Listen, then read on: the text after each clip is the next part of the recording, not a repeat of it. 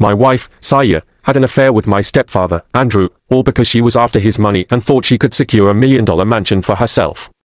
What she didn't realize is that the mansion she was chasing after actually belongs to me. Now I find myself in an enormous mess that fills me with shame and embarrassment. It's the kind of humiliation that pierces right to the core, making it hard to even talk about my situation out loud. My wife, who I've been married to for 7 years, is betraying me with my mother's husband.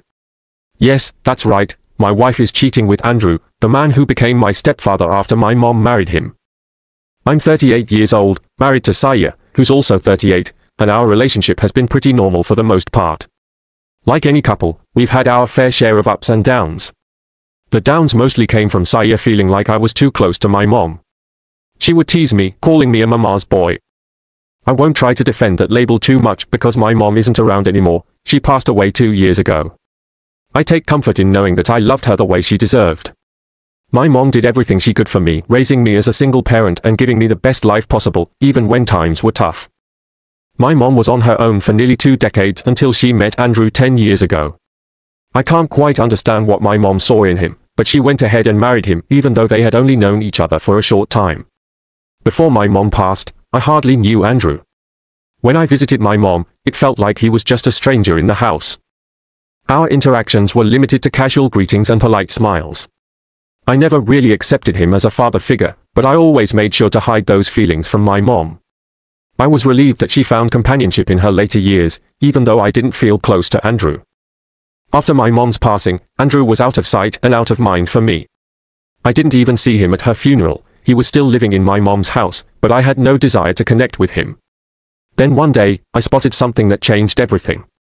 I was driving home when I saw Saya and Andrew sitting together at a roadside cafe. Andrew had his arms wrapped around her, and it didn't look like a friendly gesture. Their body language felt off to me, and I couldn't shake the feeling that there was more to their connection. I was supposed to meet an old friend that day, but I couldn't focus on anything he was saying. I kept thinking about what I'd just seen and how out of place it was, considering our family dynamics. Saya and Andrew were never close, so witnessing this kind of intimacy between them made me uncomfortable. After my meeting, I went home and confronted Saya. When I told her I saw her with Andrew, her face went pale, and she struggled to find words. Eventually, she admitted they had lunch together after running into each other. She tried to explain that Andrew was really upset about losing my mom and that she was just trying to comfort him. She said he was a lonely old man who needed someone to talk to, which was why he held her hands.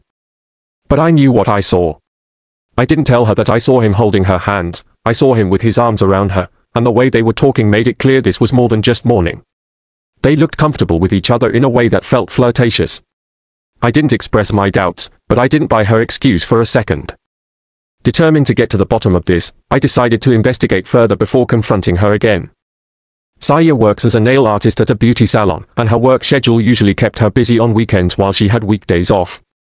It had never been an issue between us until recently when she started working more and more, leaving less time for our relationship. Our arguments about this became frequent, with Saya saying I was being needy. After my mom's death, she thought I should be okay with her absence since I used to visit my mom regularly. She was wrong. I always made the effort to balance my visits, ensuring I spent time with Saya on her days off. This balance seemed to slip away. I always made sure to get home on time so I could spend some quality time with her. In the past, she would argue that I was just a mama's boy, but now her take had changed. She claimed I was needy. While all this was happening, I caught glimpses of her with my stepdad, which only fueled my anger. A few weeks later came Thanksgiving, the last one we just had. She insisted that we invite Andrew. Her suggestion caught me off guard. She explained that Andrew was alone and had no family to spend the day with, so it was only right for us to include him as part of the extended family. I couldn't help but remind her that she never invited Andrew or anyone from that side when my mom was still alive. She replied that back then, they had each other to rely on, but now Andrew was by himself. Eventually, I gave in to her request, not just to keep the peace but also out of curiosity. I wanted to see how they interacted in front of me. I won't say their behavior was normal, especially with everything I now knew, but they managed to keep the conversation light enough that nothing seemed suspicious at first glance. I mostly stayed quiet throughout the dinner, feeling an overwhelming sense of discomfort. I had never liked him, and my suspicions about his motives only made his presence all the more unbearable. It felt as though he sensed my distaste, which only added to the awkwardness of the evening. As we sat at the table, Celia attempted to fill the silence with some trivial topics, but neither of us was genuinely engaged, merely tossing out fake smiles in response. It became increasingly tough for me to carry the weight of my feelings, so I started devising a plan to uncover the truth. I initially thought about checking her phone, but it was locked, and I didn't want to raise any alarms by asking her for the password. So, I decided to take a different approach. I told Celia I had to go out of town for work for a couple of days. On the day I claimed to leave, I actually got up early and went to my office as usual. But first, I had planted a GPS tracker in Celia's car to monitor her movements. Around mid-afternoon, I noticed she drove over to Andrew's place. My plan was to catch her in the act, but a nagging worry crossed my mind: what if I showed up and they were just having a casual chat? I didn't want to embarrass myself. So, I reached out to my friend Keith for support. I explained my suspicions and asked if he could swing by Andrew's house. I figured it was a smart plan. If he spotted anything inappropriate, he could record it. The house was password protected, and I hoped Andrew hadn't changed it recently. Keith was understandably hesitant. He thought Andrew might catch on to his snooping.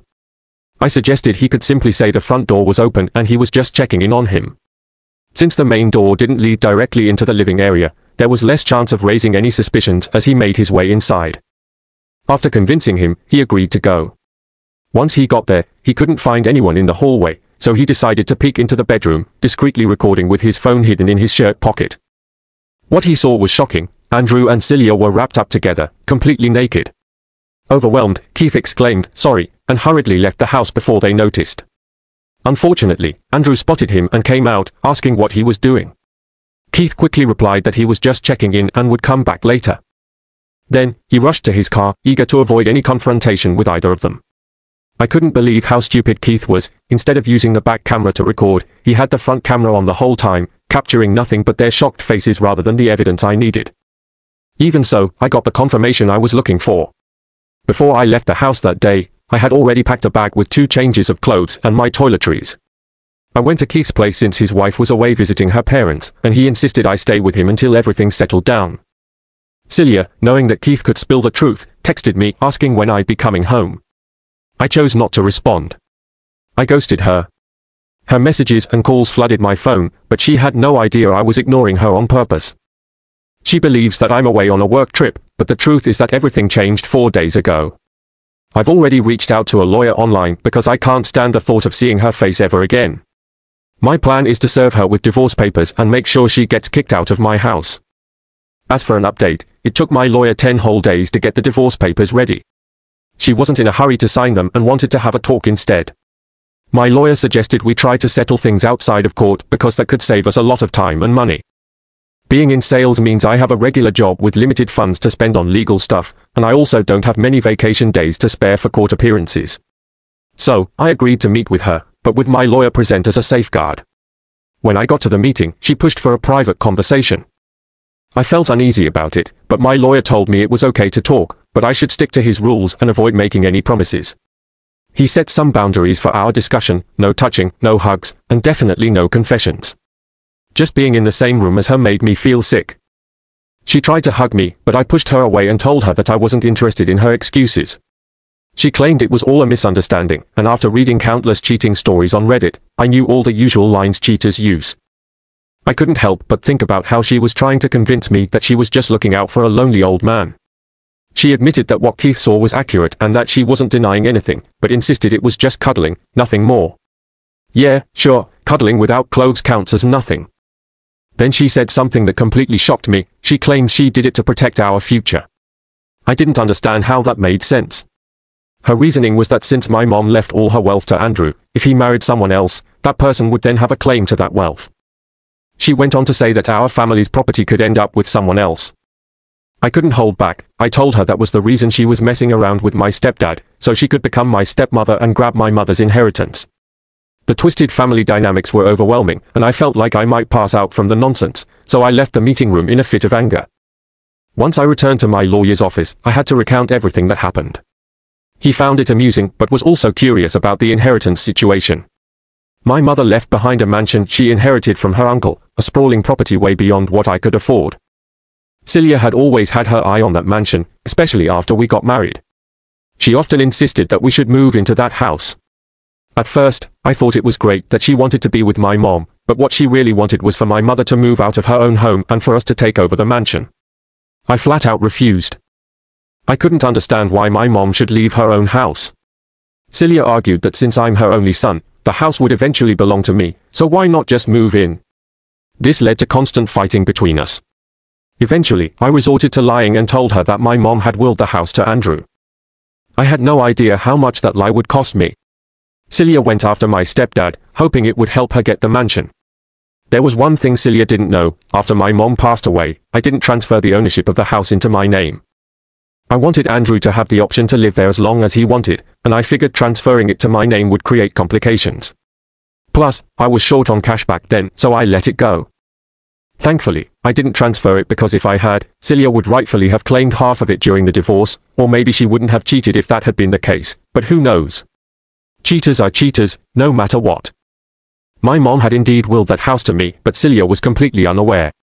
She tried to persuade me to reconsider the divorce, claiming she would soon charm Andrew into giving her that mansion.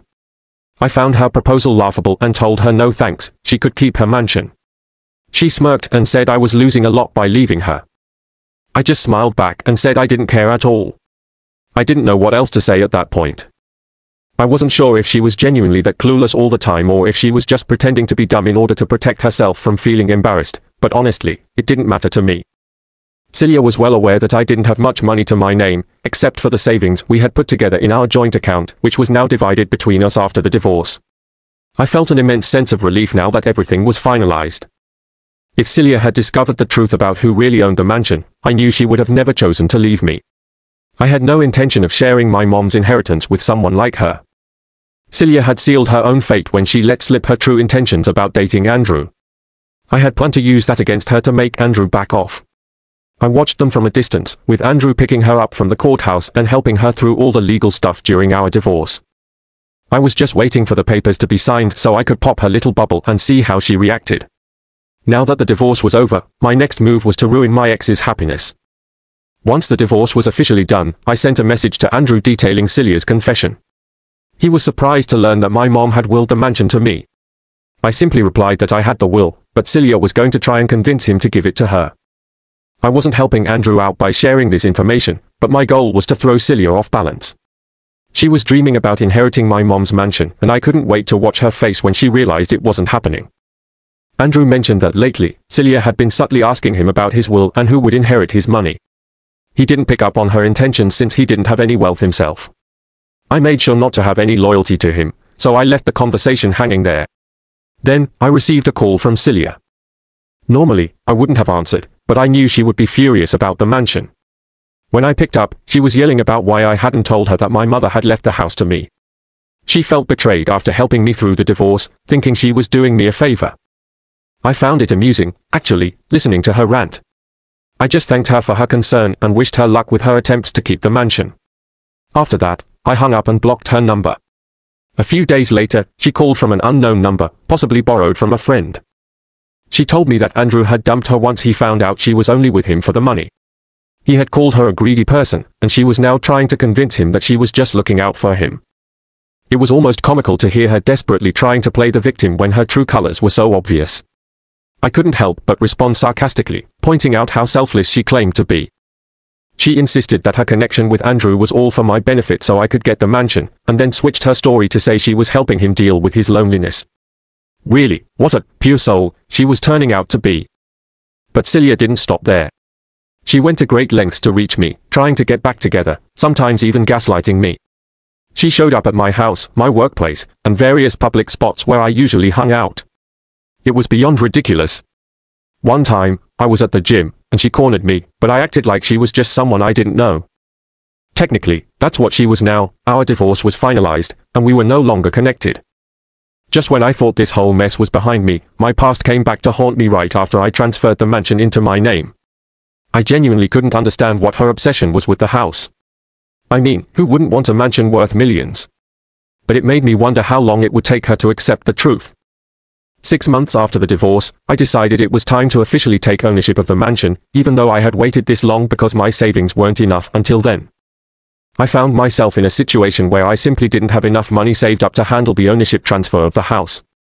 This was particularly challenging after my divorce, but with my expenses dropping significantly, I managed to save the amount needed for the transfer within just 4 to 5 months. Before applying for the transfer, I made sure to inform Andrew about my plans. He wasn't living in that house anymore following the revelation of his affair with Saya. Even though I could have asked him to vacate the property, I chose not to. Instead, Andrew mentioned that he would collect his remaining belongings, which he did without any issues. He also made me the administrator of the locking system for the house, which meant I had control over access. The whole process took a couple of months for all the paperwork to be finalized, during which time I took the initiative to freshen up the place. The house needed a new coat of paint, and I noticed that the lawn and the pool had been neglected for quite some time. I arranged for everything to be cleaned up, making the house more presentable and livable. During this period, I had not been in touch with Saya, but the last update I received was concerning her breakup with Andrew. This made it all the more surprising when she unexpectedly showed up at the mansion while the cleaning crew was working.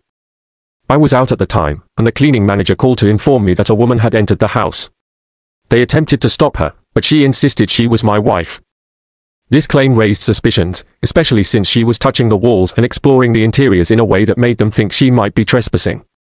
I promptly told them to remove her from the property, clarifying that I had no wife. They followed my instructions and later called to confirm that she had been escorted out. It wasn't long before Saya showed up again at my house, this time in a distressed state. She was crying and claiming that I had abandoned her, insisting she had done nothing wrong and that her intentions were honest. I told her that she really needed to seek help, suggesting she go to a mental hospital rather than trying to enter my home. She wanted to talk, but I firmly shut the door on her. To ensure my peace of mind, I also took out a restraining order against Saya concerning my property. Although she hadn't shown any signs of violence, I didn't want to take any chances with the new tenants who would eventually move in. I wanted to protect their interests and keep Saya from causing any unnecessary trouble. So far, everything has been going smoothly, and I hope that no further incidents occur regarding her. I want that chapter of my life to close so I can finally move on. Now, shifting to another story, I had an unexpected and rather awkward encounter after hooking up with a girl I met on Tinder. As a typical university student, I was simply trying to survive finals week. After a particularly stressful day filled with exams and studying for my ancient literature class, I decided to take a moment to scroll through Tinder. It had been a while since I had used the app, and I thought it might help me unwind. Little did I know that this would lead to more stress than I ever anticipated. I matched with a girl who was just a mile away. She was 25, a bit older than me, and incredibly attractive. She seemed really interested, so I decided to take the plunge. She invited me over to her apartment but mentioned that she needed to leave in about 20 minutes, so we had to hurry. Things escalated quickly, and just about 3 minutes into what was happening, we heard the front door open. Alarmed, she told me to stop, so I did. We both listened closely as footsteps approached, and I could feel a wave of panic wash over me, reminiscent of the embarrassment I felt when my parents caught me with my ex a few years back. However, nothing could have prepared me for what happened next. The door swung open, and in walked none other than my ancient literature professor, the very same one I had been cramming for just moments before. He paused, taken aback, and the sheer shock on his face mirrored my own. He froze when he saw her and gasped, and then his eyes turned to me. In an instant, his face flushed a deep shade of red, and he shouted at me to get out of his house. I could feel the volume of his voice ringing in my ears, and I'm pretty sure I lost a bit of my hearing from how loud he yelled. I quickly threw on my shorts, feeling a rush of panic, and dashed back to my quad. Now, as I lie in bed, I can't shake the thought that my college professor just saw me completely naked. Not only that, but I was caught in the act with his daughter, which is even more embarrassing. He already didn't think much of me, and I know he's a tough grader. I'm bracing myself for the worst when it comes to my finals. I can just tell that I'm going to completely bomb it and it's going to mess up my GPA. I have to face him tomorrow at 11 AM. Wish me luck, and I'll keep you posted on what happens.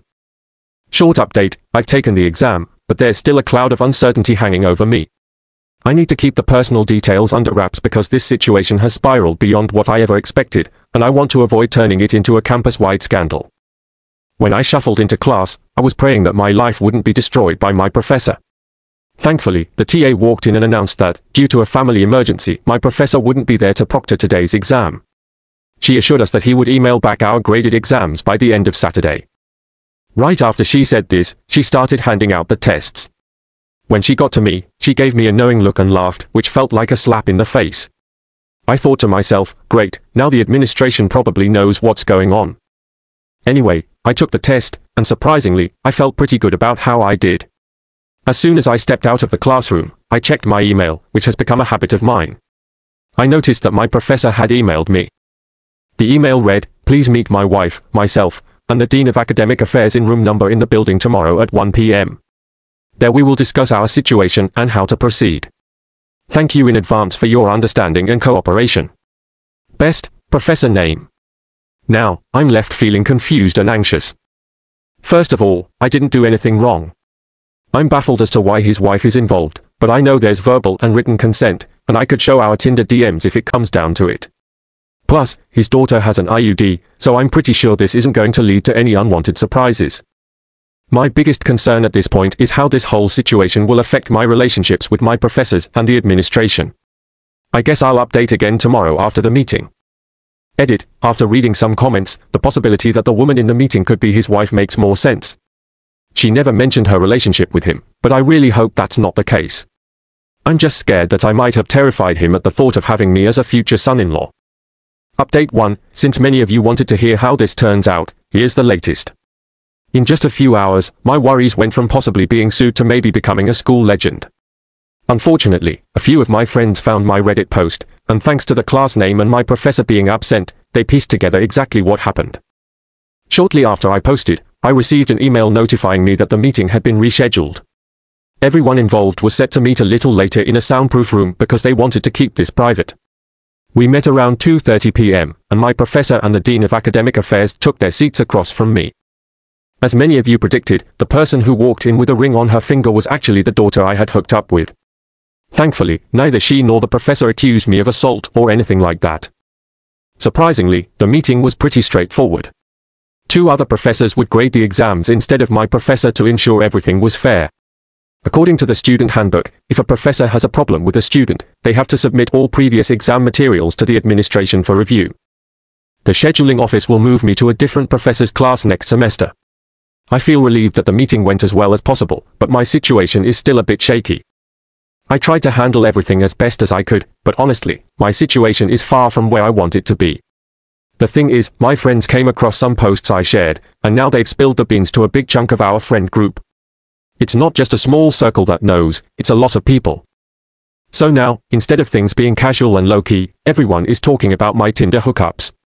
It's like the whole vibe has shifted, and what was supposed to be just some fun has turned into a big deal, making it super awkward to hang out. It's tough because I didn't mean for it to get out like this, and now I feel like I'm under a microscope with my friends. What was once just a part of my life I thought I could keep private has become a topic of conversation, which is not what I wanted at all.